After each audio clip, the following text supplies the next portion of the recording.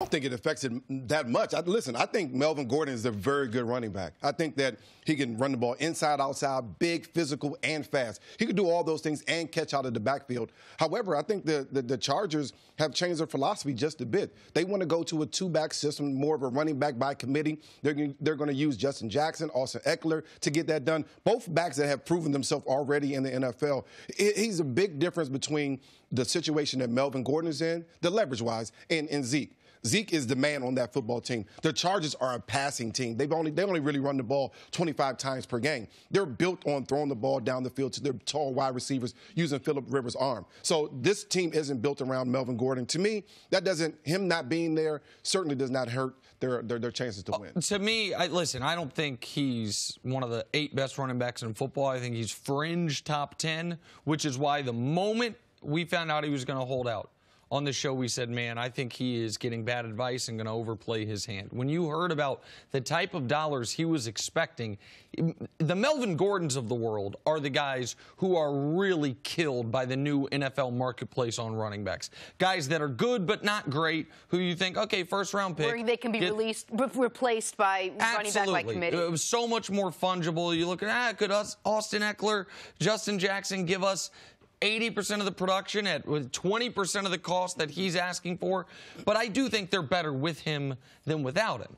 I think he's not Keenan Allen, and he's obviously not Phillip Rivers, but you could make an argument he's the 3rd most important player on their offense, or 3rd best player on their offense. But this is one of the many reasons I'm down on the Chargers this year, Brian. Now, I get it. Last year, they were 12-4. They were a tiebreaker away from being the #1 overall seed. To me, it's really unfair that they at 12-4 got the 5 seed. The Patriots 11-5 got the 2 seed. But that was last year.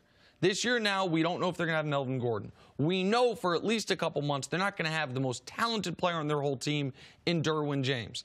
They also last year were 7-1 in one-score games. That usually bounces back a little bit, usually around 500 in that.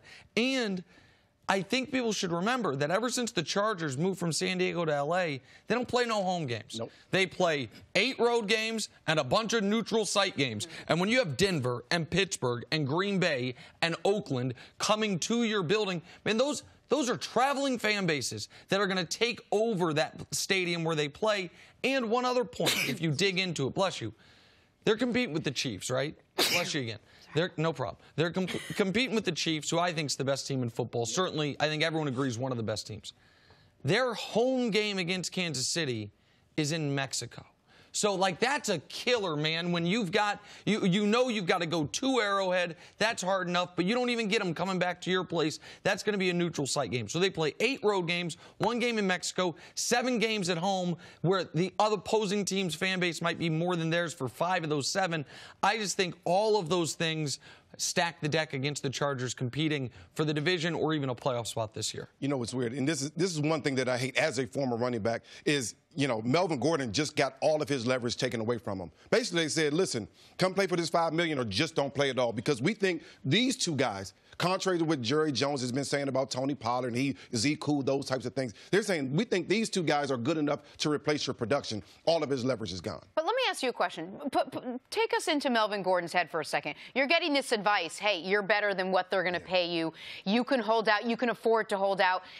I guess that's the only real advice you're getting. I mean, whether you disagree with that or not, is that kind of the path you take? Well, I think you also have to assess the situation. You had 2 running backs that last year played well when Melvin Gordon was hurt. He's only had 1 year with over 1,000 yards. He was close another year, but, Melvin Gordon, again, is a very good running back. He's getting bad advice from his financial people or his agent. $10 million is a lot of money for a running back. He's not Gurley. He's not Zeke. He's not Saquon, but he's probably bottom part of that top 10. He's a very good running back. $10 million would have been a good contract for him if that's what they are. And I think he looked at it, and his people looked at it as, hey, when you're a first-round pick, if you're good enough to where your team wants to keep you, usually they try to work out an extension before that 5th-year option. Like Zeke's trying to get it 2 years early. This would just be 1 year early.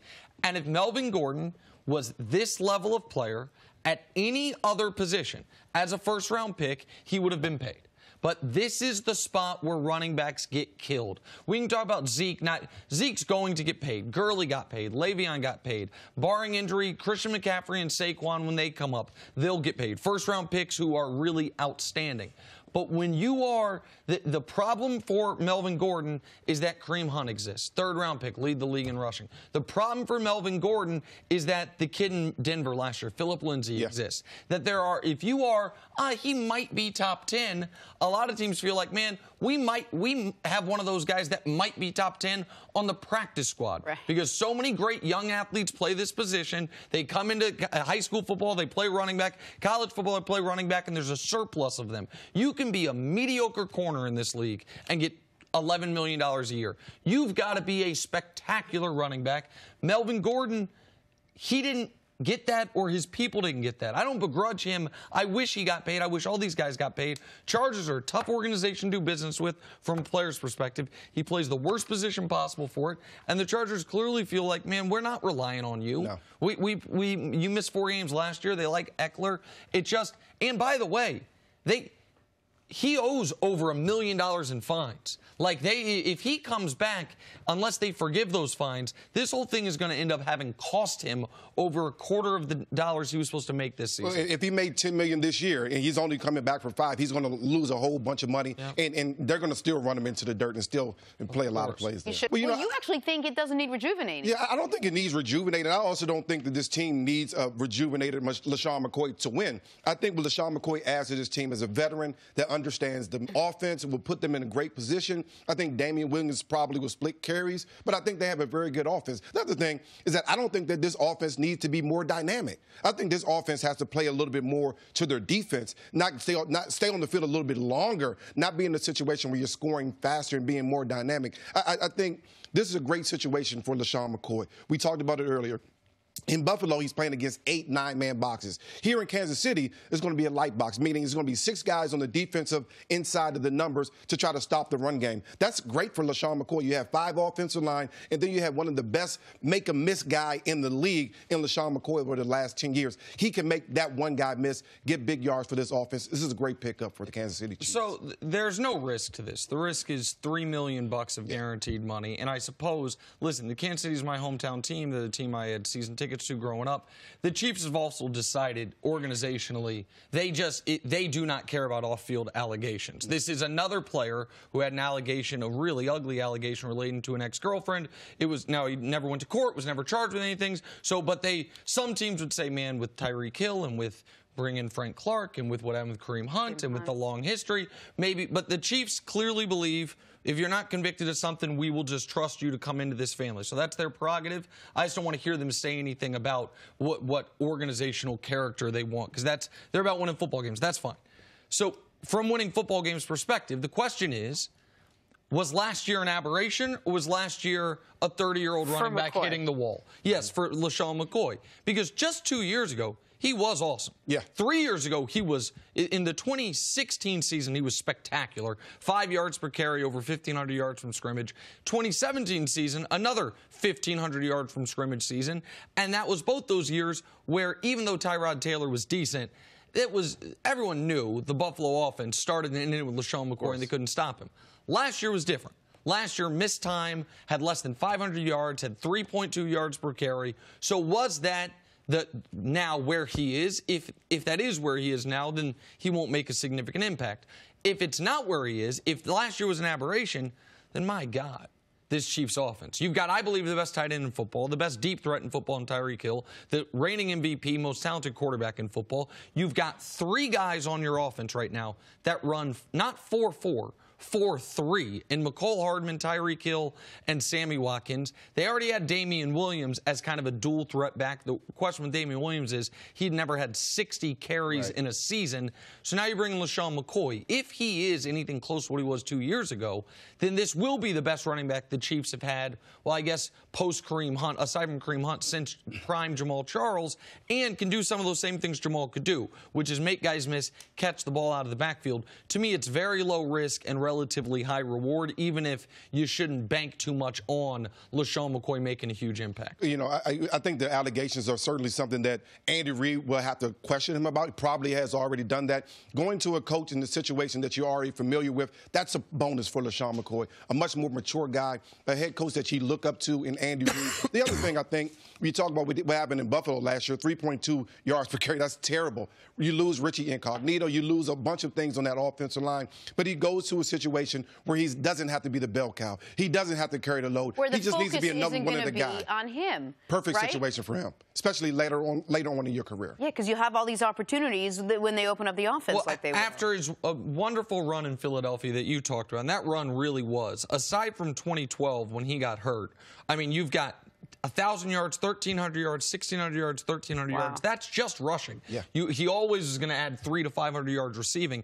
He goes to Buffalo, takes the big money contract in Buffalo, and more power to him for it, knowing, okay, my life's about to change a little bit. I'm about to go from being one of the pieces of the offense to the focal point. Buffalo's a place that historically has trouble getting free agents, so they bring him there. And again, his second in 2016, 2017, he was really good. Yeah. He was a Pro Bowl player both of those years. Last year, I think Buffalo believed, okay, he hit the wall. The moment he got cut, though, I was texting with buddies from Kansas City. I said, how long till LeSean McCoy becomes a Chief? It made too much sense. They have been in flux at the running back position, and Andy Reid's there. And you also know that one of the places Kareem Hunt was just outstanding for them was screen passes. Yeah. Catching the ball out of the backfield, misdirection with his always been a huge part of Andy Reid's offense. You know this better than anybody.